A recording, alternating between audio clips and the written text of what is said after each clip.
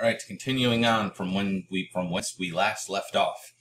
So now what I need to do is basically actually sculpt my model. So we have a good base geometry. Well, that's a loose thing to say, but we're going to say it's good. So now underneath geometry still, we're just going to go and we're just going to divide it. Just like we did in ZBrush, we just keep subdividing. So if I hit divide, you're going to see now I have level 2 and level 1. And then I can hit divide again, and you can have multiple division levels.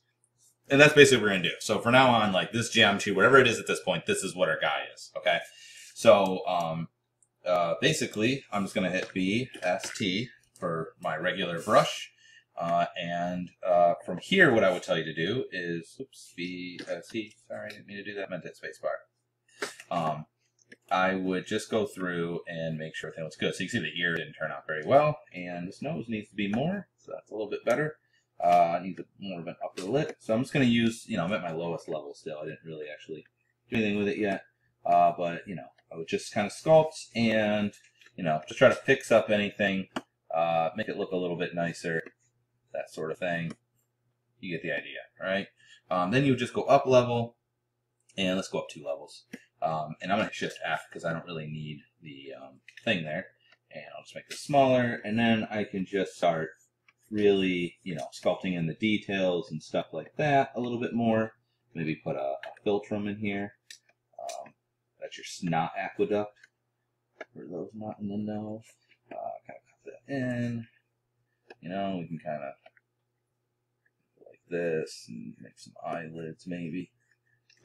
All right. You get the idea. Imagine this looked good, if you will. We'll just go ahead and actually let's take the focal shift tighter. And I'm just going to make sure I kind of cut this nose here in and see if we can get this thing looking a little bit better. We'll shift to smooth. God, that looks terrible. Okay.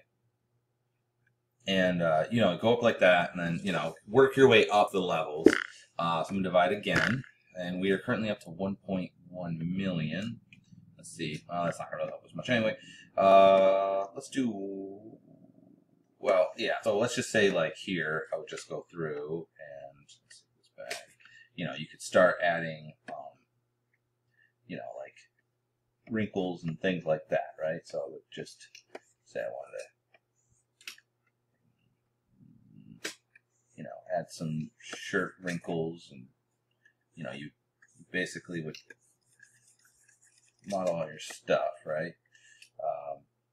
So on and so forth, and I'm going to do, let's do another level up, but you're going to want to spend more time on it. I'm just trying to cover it as best I can. Okay, so at this point, let's say I just want to do texture. I want to add some like textural components, really small, minute detail. So if you go up to a higher level, I can do that, but what I can also do is use my alphas here. Oops. And you can see there's all sorts of these alphas. And I can use different ones to do different things. So I like this one a lot because I use this to do like creases and things. So let's see if I take that. And then I'm just going to make this a little bit smaller. Take the intensity down a whole bunch. Leave that like that.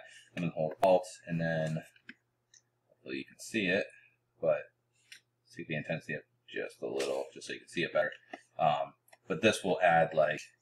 maybe I want to give them like more of a weathered look, right? So just trying to, you can add these kind of details by playing around with these alphas, like so, and you can import your own too. So, but you can kind of see like, so this one actually for hair actually works really well. So let's say I want to do that one. Let's back this thing up. And let's make this a little bit bigger and take the focal shift this direction. Actually, a little bigger. Oops. I guess take that intensity down actually. You can use this for like hair, right? But there's different basically alphas here that you can play around with that might be useful to you. Maybe you want this like weird looking skin kind of thing, right? All sorts of stuff you can do. You can switch this to drag dot, for instance. So this one actually might work. So you can click and then drag, and then you let go, and then click and drag, and let go, click and drag, and you can basically kind of place them. Okay, so It's got great looking skin. But there's a bunch of them here, and like I said, you can import more if you would like. Another thing you could do is use the, I'd probably try to use a lot of that if you could help it. Let me switch this back to freehand. It was on dots, but it's the same thing. But I would probably maybe use the spotlight, which we're going to use for the painting as well, but we'll just do it here so you can see how it works. But so if I go to texture, and then I want to load the spotlight, and I would find a picture of something that's got texture in it. So let's do this. Oops, sorry, not load spotlight. I need to import. I did import. Where are you? No, that wasn't it. Come on. So I'll just grab, let's say this. I'll say this one. Okay. So now that will be loaded. So import, load your picture. It'll show up there. So you click on it. So that's what's loaded, and you can see it's loaded over there now. And then what you want to do is, where are you? Add to spotlight. Click on that, and the spotlight will automatically pop up. Now, once you have the spotlight, it's Z to turn on that little controller. And if I just click, it's going to put the controller wherever. If I click and drag, it moves the whole image. To get rid of the spotlight is Shift and Z, okay? Like Z when I say Z. So Z just turns it on and off. Shift Z turns the whole thing on and off, okay? So let's say, I don't know, I want to be like a furry guy, and I'm just going to use this grass texture, okay? So let Shift Z to bring it up, let Z to bring this up, and then I can use this. If you hover over these, it'll tell you what they are, but I'm going to use this to scale it down. So it's a little bit smaller.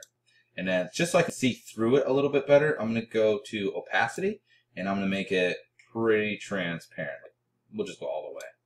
And now, when I go, oh, and then I'll hit Z to turn that, or sorry, yeah, turn that part off. And I'm going to turn my alpha back to off so that I'm not using that when I'm doing this. And let's do draw size. And now, when I go to paint, it's actually using that image, and he looks really gross, right? That's really great. Let's maybe lower the strength a little bit.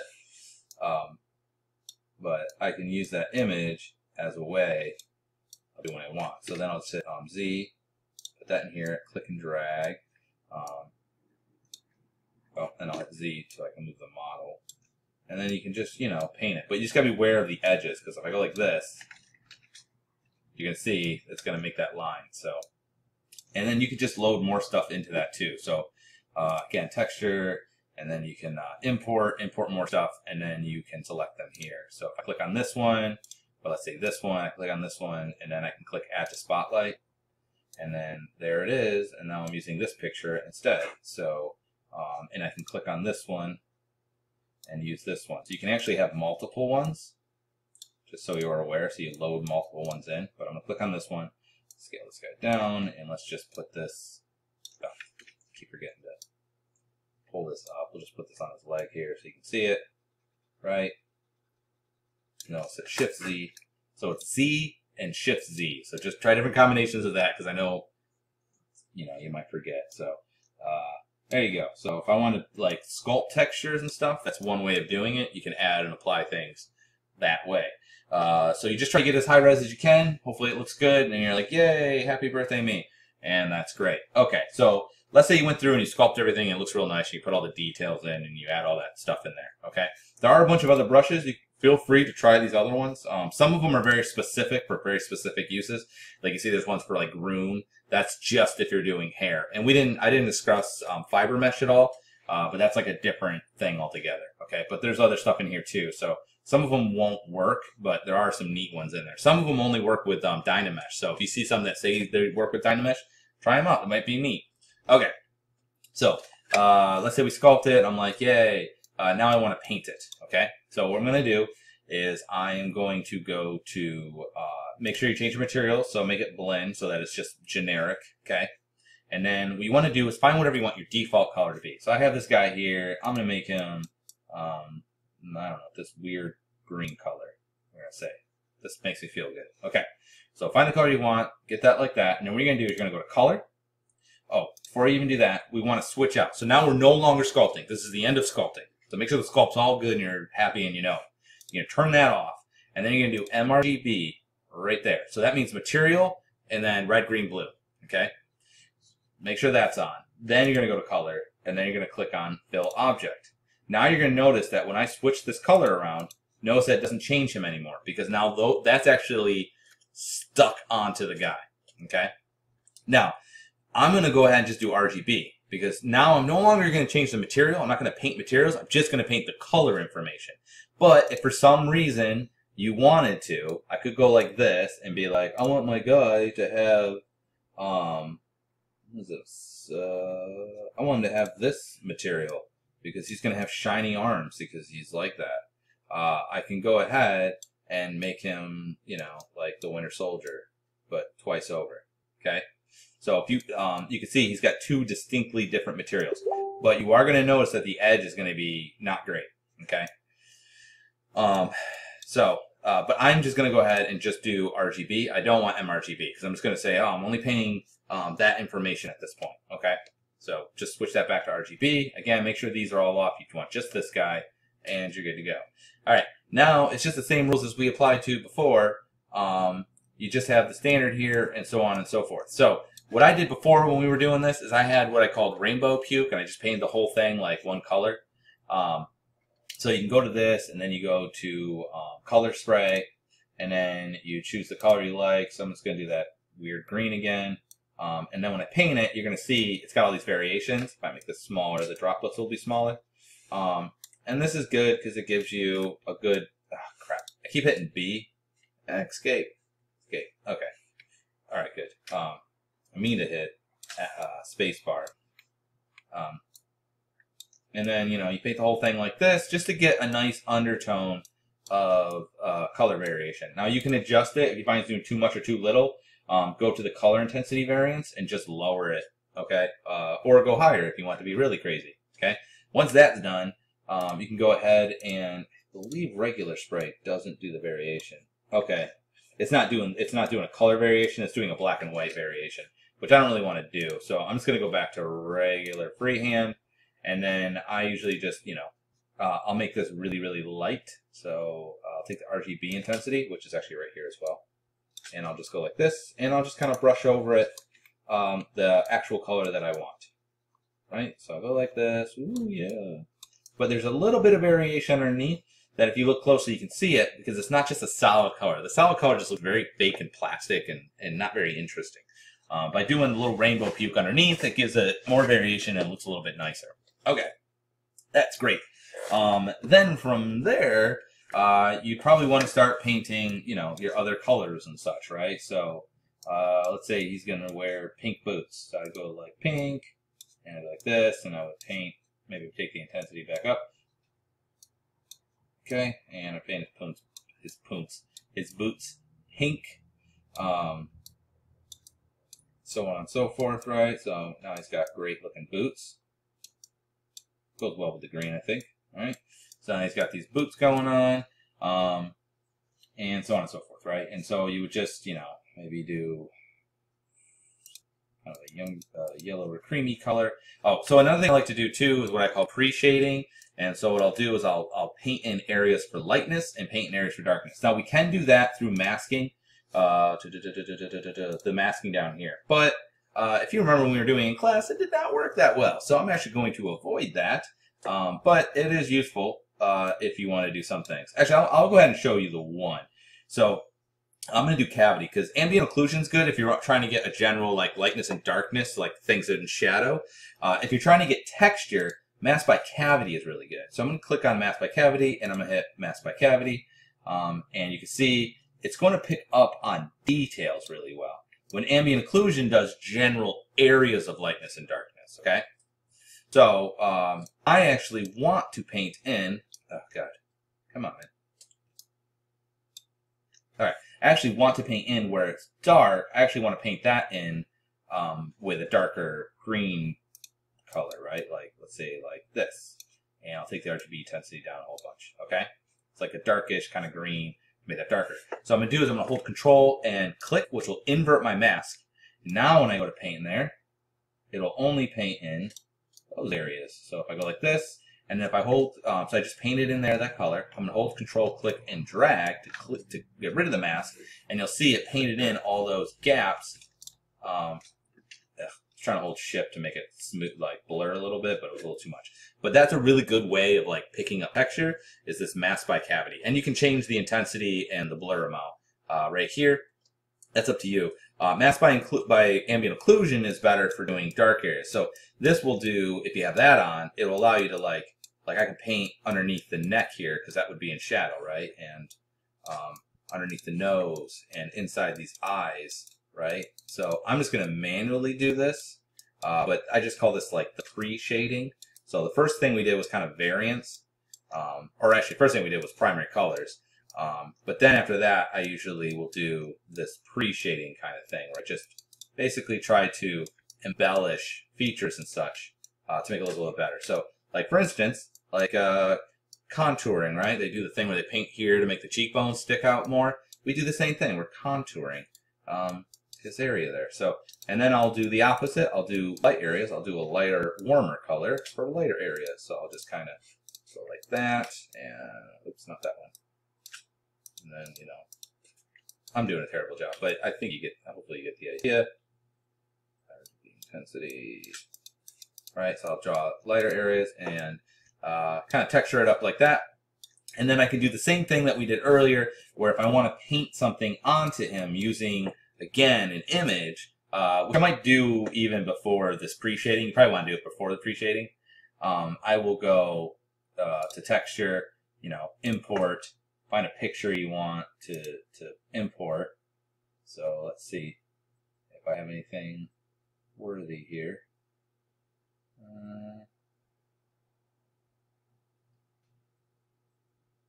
Do this one, I guess. And then we'll pick a Z. I'll hit Z, and then, oh, did I not? Oh, hang on a second. There it is. I gotta click on it. Sorry, it wasn't added to it. And then let's see the opacity up, because I can't even see what I'm doing here. Where's opacity? Background opacity. Okay, still on the wood. So I'm gonna go to texture, click on this guy. Why are you not on there? And where's the add to? Add to spotlight. There it is. Okay, so then we'll add it to it. So now we're going to grab this one, and then I can just scale this down, and then you can paint through it. So then I'll hit Z again, and I'll just go blah, blah, blah, blah, blah, right? Like so. And then I'll hit Shift Z to turn it off, and then he's got this awesome tattoo of a cone riding Jason. It's pretty great. Okay? So hopefully that makes some sense. And that's how you would generally paint them. Okay? So just be aware too, I should have said this in the beginning, I forgot. You have to be up a certain amount of geometry. If your geometry is lower, it's going to look pixelated. See how terrible this looks? Because it's the same thing as having pixels. The lower number, what we're painting, are polys, not actual image, not an actual image. If I go low enough, you can see it's just going to be totally pixelated. But the higher you go, the higher resolution. So even if you're trying to keep, like, you look at it, like mostly he's pretty simple. Even if you're trying to keep a simple character, you still have to subdivide it just to paint, because without that, you won't have the detail necessary to paint it. Okay? So once you're done with that and you're happy, all you're going to do is just do File, Save As, save your dude, and then you can just give me, it's a ZPR, and you can just give me that. Now, if you wanted to export it, to bring it to Maya or what have you, you're going to wait for this thing to stop doing this someday, and then you're just going to go to Z Plugin. You don't have to do this for me, but you can go to Z Plugin, Multi-Map Exporter, and then what you do is you choose textures, what we want, and we also want normal, and we also want to export out the mesh. That way it'll do all three of these things. And then for the map size, 2048 is probably good. Then you go to the export options, and then it'll give you the options for each one of them. So the normal map, you can do, okay, subdivision level 1. So it's going to do it 1, tangent, S normal, so that's fine. For the mesh export, we want to do subdivision level 1. So if I wanted to go up to a higher level, like right now I'm on level 5, I'd put level 5, but then I have to change my normal map. And honestly, mine wouldn't be able to handle it anyway, so subdivision level 1 is probably fine. You do that, and then you just hit create all maps, and then it's going to export out in OBJ, and I don't remember what they are. I think they're TIFFs or something by default. Where are they? Export options, file names. Where are you? Ooh, maybe it's file names? Yeah, file names. And then you can do some adjustment here. Okay. And that would be it. Then this character would be done, and you can just submit him or her, whatever you made. Hopefully it doesn't look as terrible as mine. But in order to make it look good, it would just take me a lot of time, and I just really want to try and get through the thing so you guys get the ideas. If you do get stuck or you need something, let me know. Hopefully this will get you through it. All right, good luck, guys.